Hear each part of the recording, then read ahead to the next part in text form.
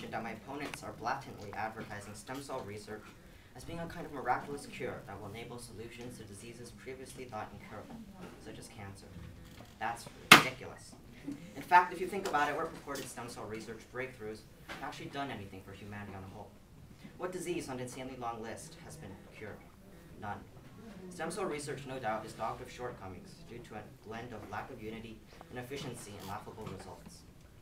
Unfortunately, its well-oiled propaganda and advertising machine is keeping it alive.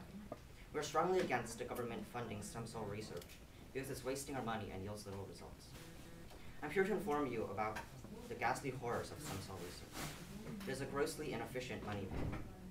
To date, about 5 states, and only 5 states, have authorized funding for stem cell research.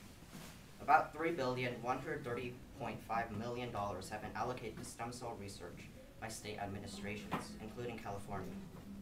Very little of the promised money has reached researchers, according to Genetic Engineering and Biotechnology News. This cash would have been better spent as a research grant awarded to a private institution. Also, stem cell research has an unfortunate tendency for having an insatiable appetite for more funding, which is not helped by how little we know about the field. In almost 20 years, not one cure has been developed, yet billions have been spent. We're in an economic recession at the moment. We cannot afford to spend billions without any visible results. Stem cell research is also plagued by lack of leadership. Nobody is overseeing all the projects, causing confusion and the loss of millions in dollars. This is partly due to one recurring fault in stem cell research. Stem cell research is powered by fantasies of profit, not knowledge itself. Secondly, for years, scientists have been falsely throwing out breakthroughs that have no particular meaning or importance. For example, on October 30th, 2005, according to health.dailynewscentral.com, scientists said that stem cell research could lead to growing organs. Note the word could. There are no guarantees that actually mean something in this field. Even the researchers aren't confident in their promises, so why should anyone else? Every piece of random, trivial research is classified purposefully as a breakthrough. It's the only way the foundering scientific field can survive. Another example.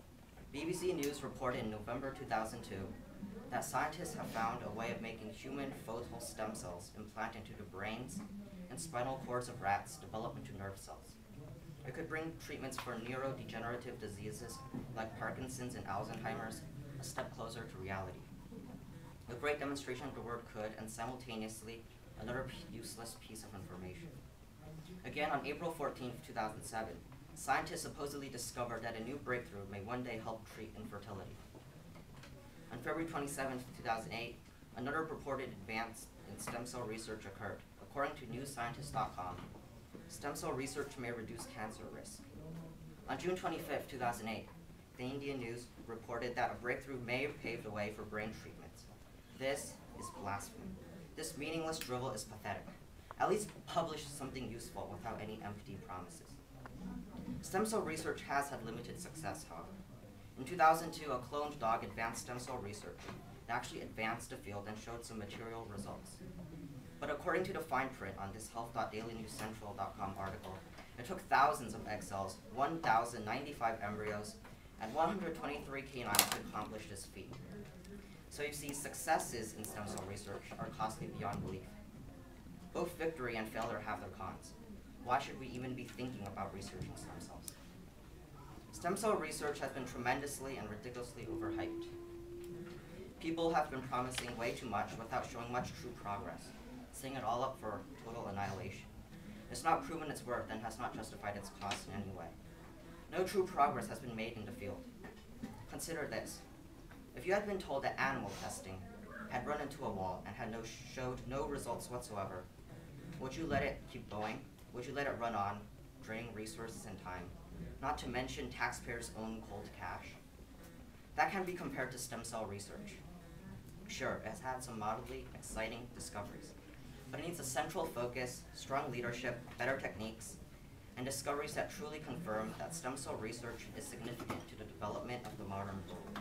We should not be forced to fund such a deplorable excuse for a scientific area of study.